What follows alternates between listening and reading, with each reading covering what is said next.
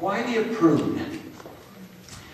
Pruning is important. You really don't get a good crop. I remember when President Hinckley would talk about how in the winter they had a farm down in Holiday, and they would go there in the winter. They'd be pruning peaches. And he says that if you prune the tree right, you're halfway towards getting a good crop. Well, that's really true. If you prune it right, make all the difference. So, let's talk for a minute about pruning so that you understand. If you don't prune at all, what shape is your tree going to be? So here's your trunk, and here's the ground, and here's your tree, and you haven't pruned it, and so that's the shape, okay, without pruning at all. Now, where's the best fruit going to be? Right up here on the top. Why?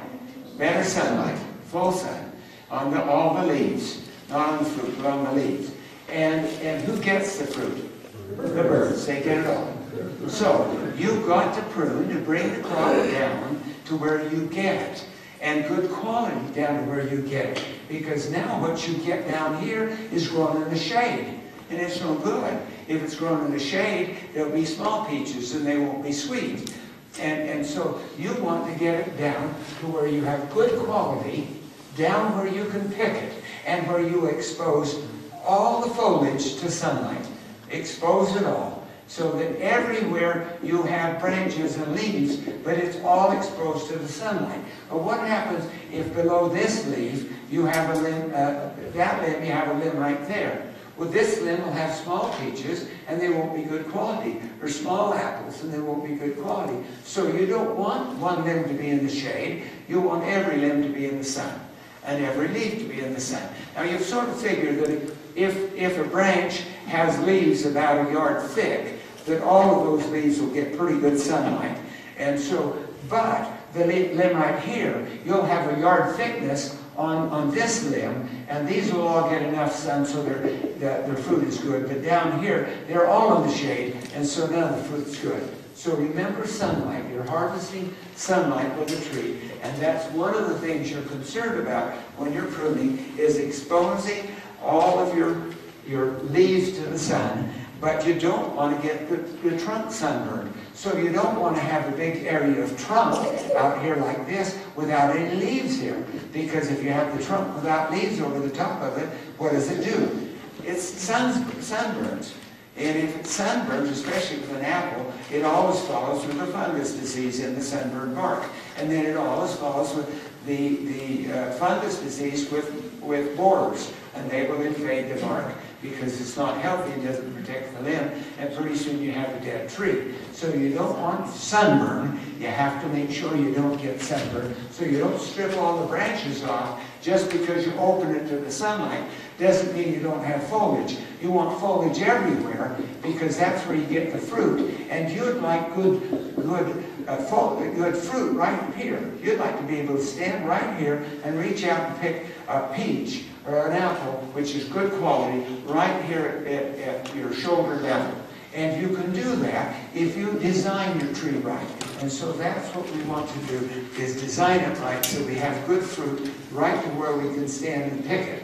And if it's like it's a peach, and we're going to do it in an open vase, and so you'll have a limb like that, and I'll draw a limb like that. But always remember, you've got branches on the inside to protect the trunk from the sun, and to have fruit on. And so you always have to remember the branches, even though we draw a skeleton. Now, the other things that we want to be sure, apical dominance. What's apical dominance mean? Well, apical dominance means that if you've got a branch, it means a couple of things, but mainly it means here's your branch, and you've got leaves that grow here. And remember, wherever you've got a leaf on any plant, you've got a dormant bud. That's just always given. Right here, there's always be a dormant bud wherever you've got a leaf. Okay, and regardless of what you've got. Now, if you cut it off here, well, remember that the terminal bud, the one that's further away from the center of the tree, is always the most vigorous. And so, apical dominance. So if I cut this thing right here and cut this off, what direction will this bud take it? It'll grow straight out this way. It may curl up, but it'll start growing right out.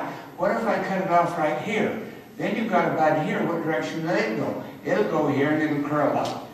Now, if I want to spread out the tree, I always prune to an outside bud. I always prune to this bud or this bud, and never to that bud or that bud. Because if you prune to the bud going straight up, you'll get a water sprout.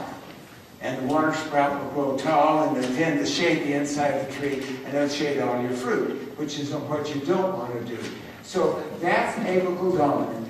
Now, some trees have more apical dominance than others. If you're growing a cherry, they just fight to go straight up.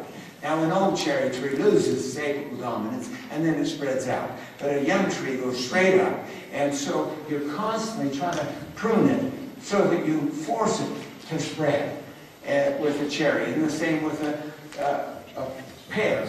Same apples. Some varieties have more than others, but same with the plum. Now, when you get into peaches and apricots and most apples, they tend to spread fairly well.